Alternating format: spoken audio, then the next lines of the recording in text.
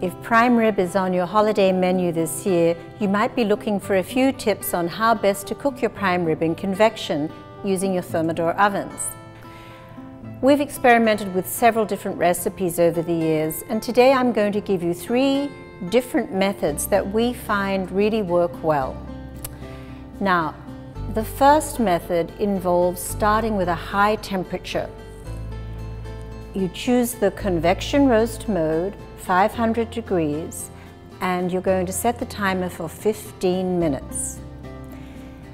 In that 15 minutes, you will have a little bit of rendering of fat, you'll have some crisping and browning, and after 15 minutes, drop the temperature to 200 degrees and still stay in the convection roast mode. Now remember, with convection, the heat's circulating evenly around the oven and gently pushing the heat into the meat. In this method, when you cut the meat, it will be entirely pink all the way through. Just the crust will be nice and brown. If you use this method, be sure to plan a resting time of at least 30 to 40 minutes prior to carving.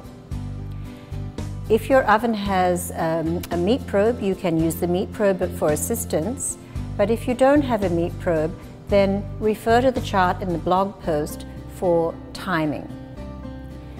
Now the second method is quite similar. It also involves low temperature roasting, but in this method we cook the meat at 200 degrees without starting at a high temperature. Once the meat has reached the internal temperature we're looking for, we actually take it out of the oven and we rest it, again for 30 or 40 minutes. It won't look terribly pretty, but the finishing step is to place it in a very hot oven. You can use 400 degrees convection roast or 425, and it only needs about 15 minutes. And in that time, the fat renders, the skin crisps, it gets that beautiful just roasted look. Again, the meat in this method will be totally pink throughout. Now the final method is using a higher temperature for the entire cooking time. We often use 350 convection roast, and in that temperature, remember the heat circulating around the meat evenly and cooking from the edge to the core. Because the temperature is higher, the edges of the meat will be browned. In other words, they'll be more well done, but the center will still be nice and rosy. If you use this method, you can finish with a touch of high heat again to render fat and just give a lovely crisp look. And of course, plan to rest the meat for at least 30 minutes prior to carving.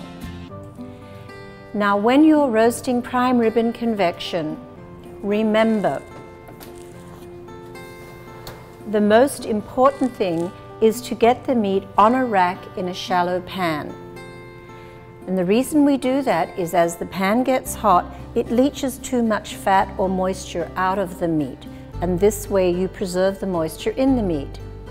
I like to use the oven broil pan because as the fat drops into the pan, the slats in the broil pan kind of keep the fat from splattering all over the oven, especially at that high heat phase.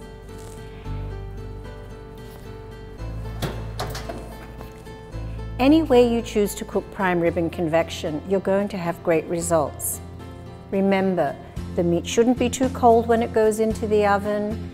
Estimate the timing and also add on that resting time before carving, and you'll have great results.